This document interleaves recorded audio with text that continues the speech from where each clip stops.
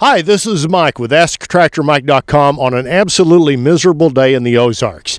And I'm out here today in 20-degree wind and cold and snow to talk about when's the best time of year to buy a tractor or to buy equipment.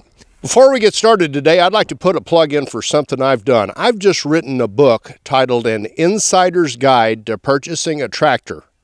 And it's something I've been working on a long time. I've been in the equipment business for 25 years now, and I'm going to give some tips in that book on how to pick a brand, how to pick a dealer, attachments to get, and timing and negotiation and that type of stuff. It's something I put a lot of work in. It's available on my website. It's primarily designed for the person that's never been around farm equipment and they're going into a dealership for the first time. Help them take the mystery out of that. But if you're a seasoned equipment buyer, you'll probably get something out of it as well. But that's my book. We'll talk about it at the end. But today I'm going to talk about what's the best time of year to buy a tractor. Is there a way I could time my purchase to save some money? And the people that have asked me that question, I get where you're coming from. I'm a guy that loves a bargain. And if I could get on a day like this and go shopping and save $500 or $2,000 or $50, I'd probably do it. But I'm going to tell you today, from my standpoint and experience in the business, why you're probably not going to save that much money going on a day like today. The only reason you would save money on a day like today is because the dealer was desperate to move a piece of equipment. And I managed a dealership for 11 years, and on a day like today, you got more problems than you can think about. You got to keep the parking lot clean. You got to keep salt on the front steps. You're having trouble with the service department getting the stuff started to get it in the shop. If you sell something and you deliver it, you're worried about the driver who has a slick deck on his truck, and getting stuff loaded and unloaded is a problem. So you've got other problems. So a customer coming in on a day like today when it's probably pretty slow in a dealership and saying, I want to buy a tractor, I'm probably not just going to discount it a whole lot. I'd honestly probably rather you buy it on a nicer day. The other thing you've got to think about is, are you going to get to really test drive that tractor and get comfortable with it on a day like today? And I'm not going to be driving a tractor today, I guarantee you. So from a dealer standpoint, probably you're not going to get a great deal on a day like today. Now, from a manufacturer standpoint, the manufacturer controls more money than the dealer controls in the margin situation. So when would a manufacturer discount their equipment? Well, there's two times the manufacturer will discount their equipment. The first time is when they're way overstocked on inventory.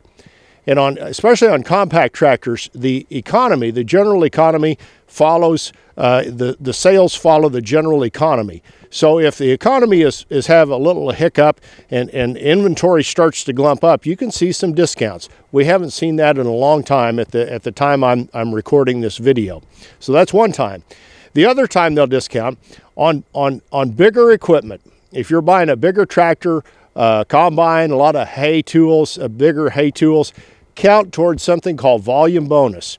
And volume bonus, the more the dealer sells as the year goes on, the cheaper they get. In other words, they get a little holdback that the company will hold called a volume bonus, and it can be anywhere from probably 2 to 8%, but it's usually from 2 to 5% that the company will hold in reserve for the dealer.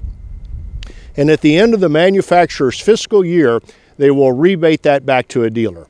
So if you're at the dealership right before the end of their fiscal year, you can get a better deal. And you'll have to check with the company that you're thinking about buying their product to see when their fiscal year ends. Now, here's the bad news. If you're a small compact tractor buyer, and a lot of smaller implements and hay tools, those do not qualify for volume bonus. So the long and the short of this video, and I'm freezing to death out here, I'm going to put a lid on it. If you're buying a smaller tractor, just buy it when you need it. You're really probably not going to have a great advantage to timing your purchase. You want to think about it this way. Let's say you were thinking about buying a compact tractor in March and you put it off till October and inventories were coming up and they discounted the product and you saved $500. If you had to rent a tractor from March to October to get your work done, you came out in reverse. You lost money. So my best advice to you, if you're thinking about buying small implements and small tractors, hay tools, and that type of thing. Get them when you need them, and don't worry about did I save money or not, because they generally don't fluctuate in price very much at all.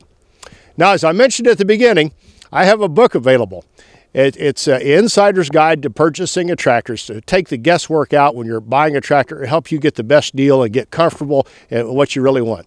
It's $29.95. A lot of money for a book, but I put a ton of time into it, and the price is what it is. Now, if you want a discount on it, you can go to my Patreon page and pledge 1 month, $5 Patreon contribution, and get $10 off the book. And if you want to drop Patreon in a month, no hard feelings. We both won. If you'd like to check out my book and other products I recommend, go to my website right up here. If you'd like to subscribe to my YouTube channel, click the Mike face icon up there, and make sure you click the bell icon so you get notified when I post new videos. If you'd like to know more about recommendations on buying a used tractor, go to this video right here. Thanks for watching.